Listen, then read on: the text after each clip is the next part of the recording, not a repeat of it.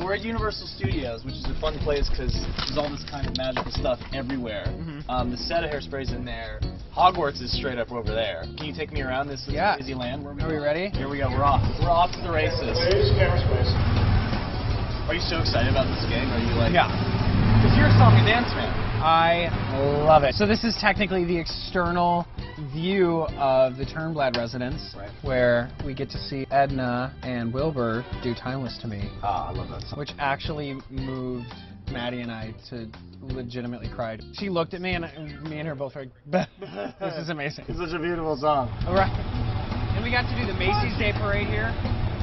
This production, this live musical for NBC is unlike anything they've ever done before. There are so many cameras planted around everywhere, it'll make your head spin. Like it's like the Truman Show. There's like a GoPro and a robot cam in every street. They told me there's somewhere between 1,500 and like 1,700 people working that day just to make this happen. Yeah, while you guys are changing and going from one place to another. So like, if you're doing something right here outside of Crazy Dickies, you guys got to run to the soundstage. I'm going to be on a golf cart, much like we are now. Chasing everybody? Chasing us. Can you believe this right now? Can you believe this is happening? This is all happening live. And that's what's so cool about a live musical. Yeah. Are you scared?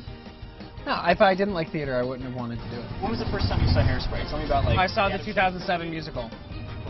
And then I stalked the Broadway show online because I liked it and I thought maybe one day I could be lucky enough to do it. And I guess I was. You are, I guess. I'm stoked! Let's do a show.